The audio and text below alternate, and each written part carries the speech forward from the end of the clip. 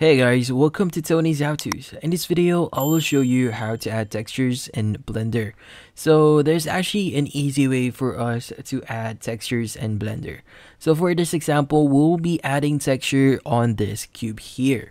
Now to get started, the first thing that you have to do here is you want to locate this icon here, which is the material properties. So just click on that.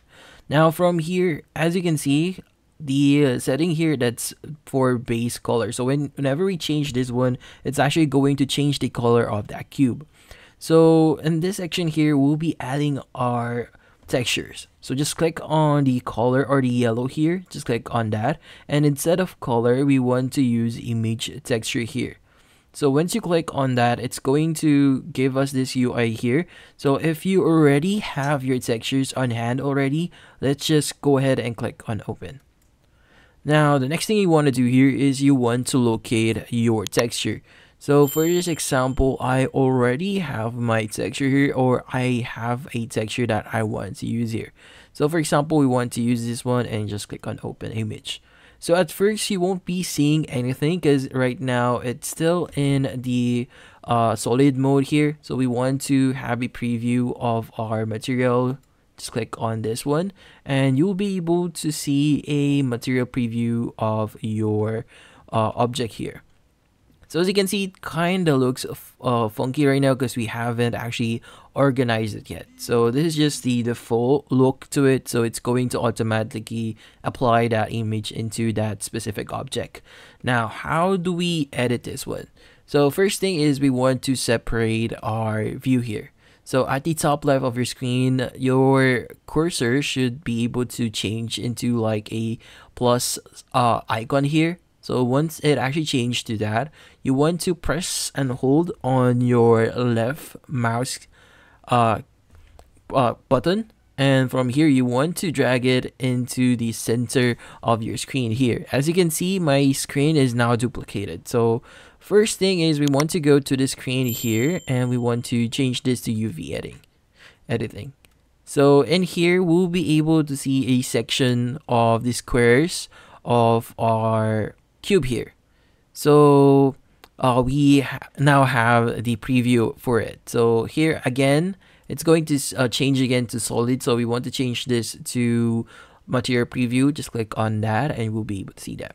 So as you can see, you see like squares here or the faces of your object. And this is the material itself. So everything that is under this grayish color here or under the objects here or the faces, that's everything that's being shown within your object here. So whenever you actually change your orientation here or your scale, it's going to change dynamically here at the right side.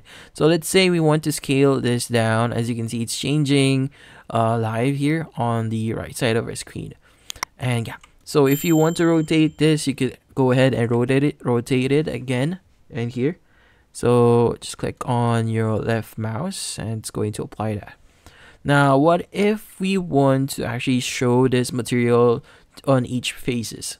So what you need to do is you want to go to the section here, and in here you want to make sure that you actually select everything in here. So make sure that you highlight all of your vertices here.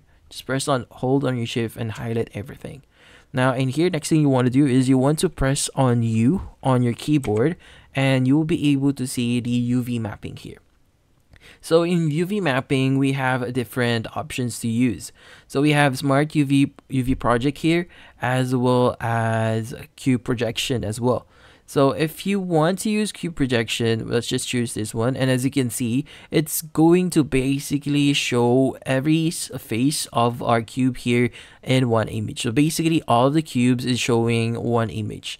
So yeah, if you change this one, like for example, press on G, you'll be able to move this one. It's going to automatically be selected. But if you want to change this in another way, because most of the time, like I'm going to select this one. So if you select a specific face here, so let's just change our options here. So instead of just one vertex, we're going to change the select mode for faces. So let's just click on something empty here and just click on this face here. So once you've selected that face, we want to move this one.